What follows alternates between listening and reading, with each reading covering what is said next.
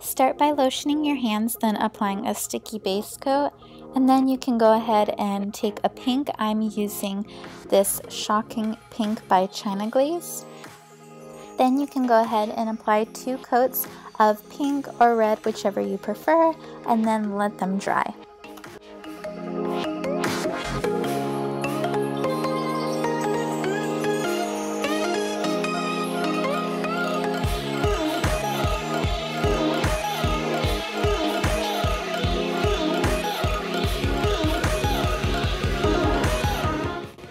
Now I'm taking this white LA Colors Art Deco nail brush, and I'm going to apply kind of like a little French tip at the end of the nail. So I'm just trying to make a really straight, really fine line across each of my nails.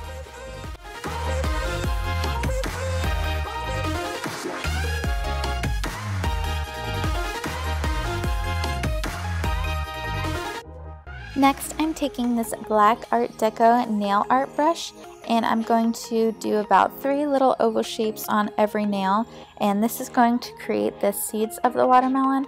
And just be sure that you don't touch or smudge the white line as it is drying.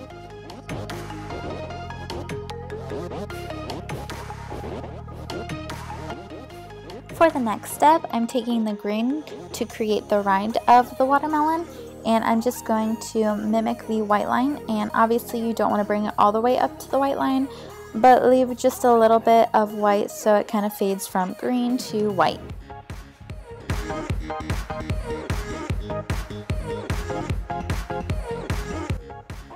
When your nails are dry, you can go ahead and apply a top coat, and then I'm just going to take the Q-tip and some nail polish remover and clean up all the little chunks that got around my fingernails.